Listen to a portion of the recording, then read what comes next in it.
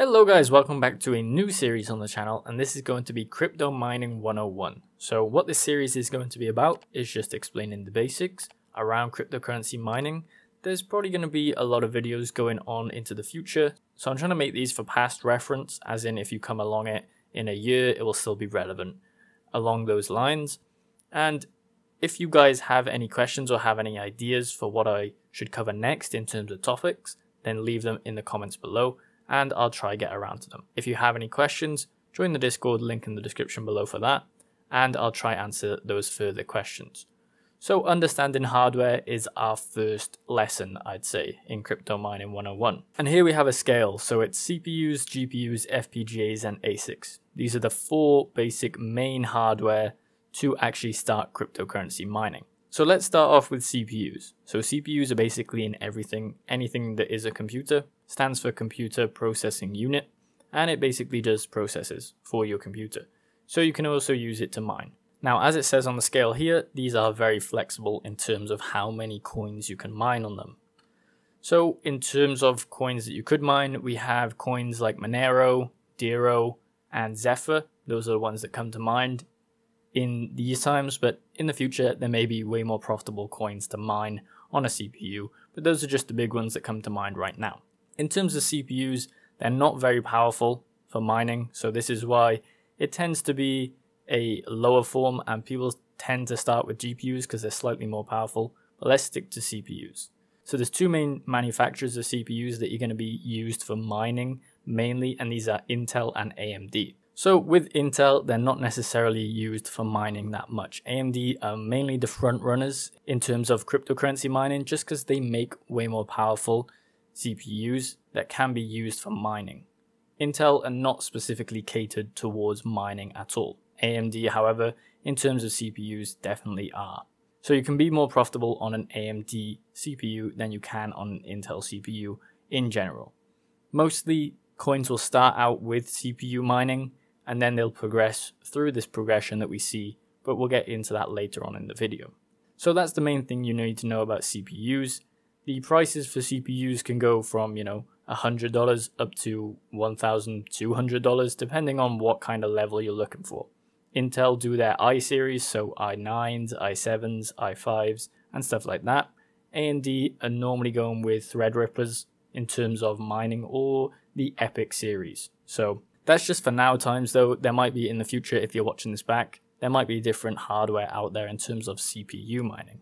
So next, let's move on to GPUs. So these would normally be on a computer as well, graphics processing unit, and they basically process the graphics. However, they can be also used for cryptocurrency mining, obviously, because they're a form of hardware which basically perform tasks on a computer. So in terms of the graphics power, they are more powerful than a CPU in general, in terms of the hash rate or the computing power, let's just say. With GPUs, there's three main overall. You'd have Intel, Nvidia, and AMD, as we see here. So Intel, Nvidia, AMD. These are the three main manufacturers of GPUs. Intel just came out with their new GPUs in terms of their graphics cards that you can put on risers and stuff like that. These aren't particularly good at mining right now. In the future, they possibly might be, but I'm willing to say that Nvidia in the future will definitely still be the best for crypto mining. AMD are catching up. They are very efficient in terms of mining. However, Nvidia is more powerful. So there's less power draw from AMD cards. However, they don't produce as much hash rate. So you're not going to get as much coins when you're mining. You'd get more with an Nvidia card. Intel are kind of out there. They're way below AMD and Nvidia. I wouldn't necessarily get into Intel right now as of recording, but maybe in the future they come out with higher hash rate graphics cards. Obviously, they're catering towards gaming and actually processing graphics on a computer instead of mining. So you don't really know how powerful a card's going to be, because Nvidia, AMD, and Intel are not specifically developing for crypto mining. They're more developing for processing graphics on a computer. So in terms of CPUs and GPUs, I just want to make this clear right now. These are the most flexible in terms of coins you can mine. So for GPUs, and this will be for the future, you have coins like Flux, Ravencoin, Ergo, and a bunch more that you can basically mine I think the most amount of coins that you can mine is definitely on GPUs. They're the most flexible because people don't tend to actually develop for CPUs and stick to a CPU only network. They normally have a progression up to GPUs and then they would stop the progression there. We'll go into the progression a little bit later on in the video. However, GPUs and CPUs are very flexible in terms of the amount of coins you can mine. There's probably hundreds out there for CPUs, hundreds out there for GPUs. In terms of GPU prices, they can range as well. Obviously, the higher you pay for a GPU, the more powerful it will be. That would probably be in terms of graphics processing. Some of the GPUs out there are more powerful in terms of crypto mining than they are better at graphics. So for example, the 20 series GPUs from NVIDIA work way better than the 30 series GPUs on Flux coin mining. That's just how the architecture was set up within the GPU to process graphics. It basically has nothing to do with the Flux algorithm, so it's all about how NVIDIA basically set up the GPU at the start. It just so turns out that the 20 series are better than the 30 series on that specific coin. So as I said, the prices, they can range, from $100 up to $2,200, I think is what the 40 series are going for now, the 4090. So that could obviously change as time goes on, but as of recording, that's the price range that we're looking at for GPUs. And over time, they have actually got more expensive. Everything gets more expensive over time, it should do. However, GPUs have been skyrocketing because of crypto mining. So now let's move on to FPGAs. So FPGA stands for Field Programmable Gate Array. And this is a very niche part of cryptocurrency mining. So very, very small. There's not many actual producers of FPGAs. Normally, the ones that you would get for cryptocurrency mining would be AMD. These are the front runners in terms of FPGAs that people would use for crypto mining. There are other small companies, but they don't really mass produce like AMD does. And this is so niche that not a lot of people would actually want to go into FPGA mining. So in terms of hardware, FPGA is one to kind of stay away from until you know a lot about cryptocurrency mining, how to use softwares, how to actually load up bit streams and stuff like that. And not a lot of that will make sense to you right now, but hopefully in other videos we can explain that further. So for now, FPGAs, there's not many coins that you can mine on it. The ones as of now that we could mine are Radiant, Ironfish, and Kyler coin. Kaspa coin was on FPGAs, and a lot of other coins before it were on FPGAs. However, it doesn't necessarily last that long for FPGA mining. They are way more efficient than GPUs.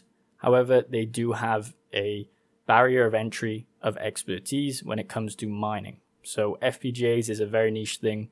I wouldn't necessarily get into that right now. And then we move on to our last one, which is ASIC, so Application Specific Integrated Circuit.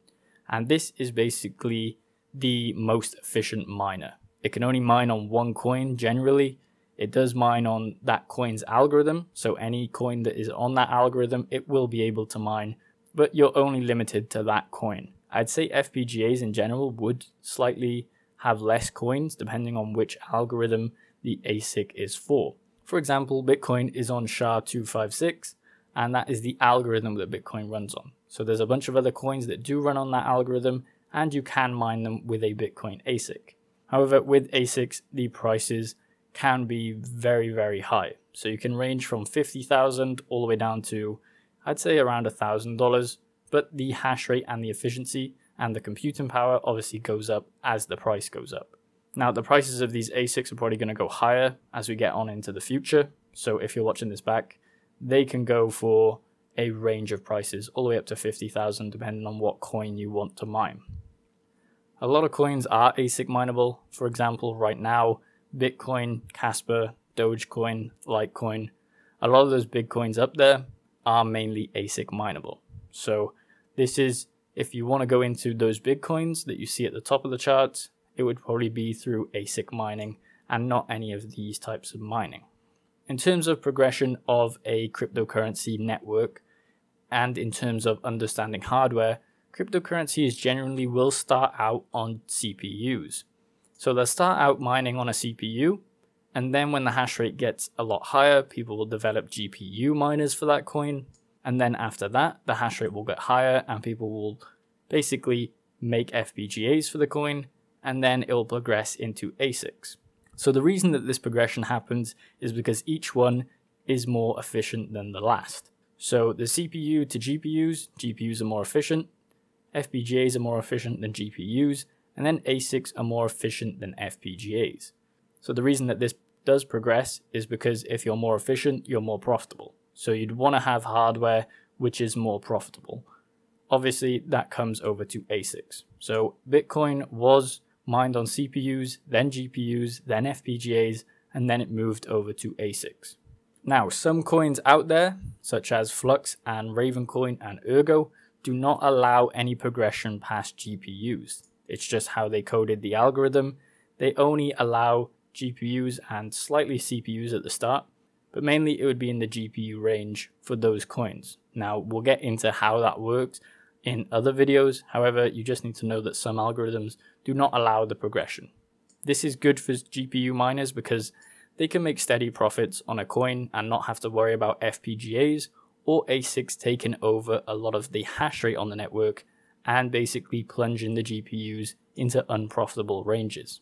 So that's normally how a coin would progress. CPUs would tend to be a testnet or just at the start of a coin. Mainly, most of the mining should be done on a GPU, and then it should progress to FPGAs and then ASICs. So that's mainly what I'd say is covering understanding hardware in terms of the 4 main ways to mine cryptocurrency. Now, there are other options out there.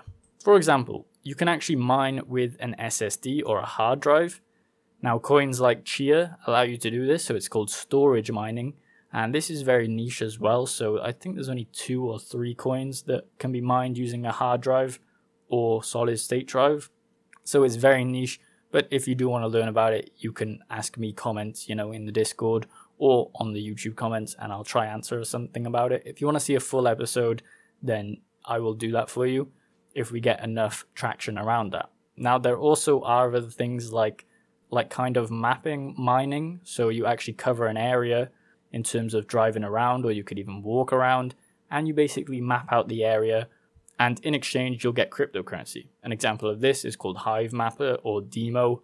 A lot of people will put it in their cars and they'll drive to work, so you map whilst you're working, and then you get paid back a percentage. So that type of hardware is not necessarily mining, it's just kind of mapping a route, and then in exchange for that information you get paid in cryptocurrency.